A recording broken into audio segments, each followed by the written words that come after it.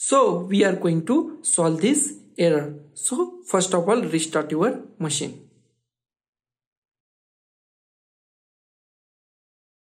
First of all, go to the Rufus, click on yes, select our OS, okay, change it from GPT to MBR, minus on both, okay, and click on the start,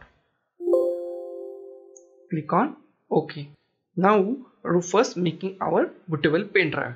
So wait for some time.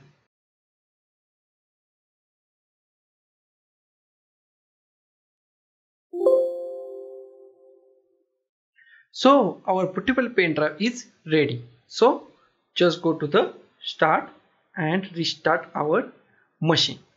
So we are going to restart our PC.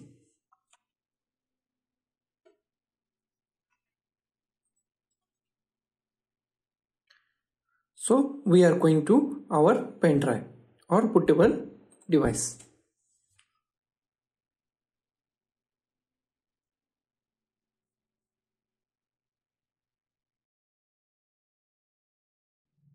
So guys, our problem is solved. So guys, thank you for watching this video guys, and don't forget to like, share, comment on this video, and don't forget to subscribe the channel. Thank you guys.